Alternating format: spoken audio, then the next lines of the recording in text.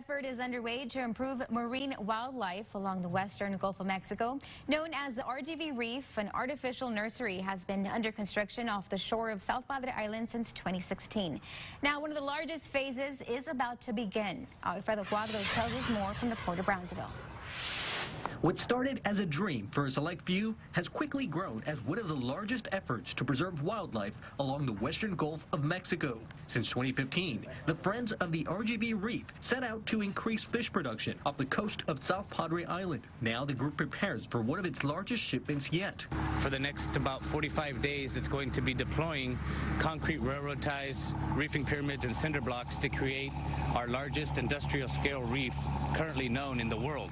Their goal? To create an artificial reef that will protect wildlife and save them from larger predators. For their next deployment, they're preparing an estimate of 16,000 railroad ties, 64,000 cinder blocks, pyramids, and more concrete. This is the third deployment over several years that have been done. This is just going to be the most massive.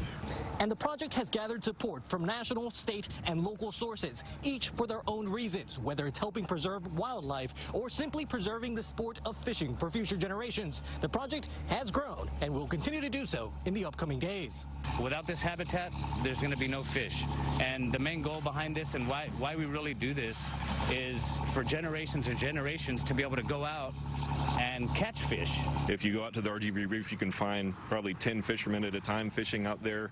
Before, when we surveyed it, there were no fish, and now there are hundreds of reef patches that fishermen can access to go fishing. From Brownsville, Alfredo Cuadros, KVEO, Local 23 News.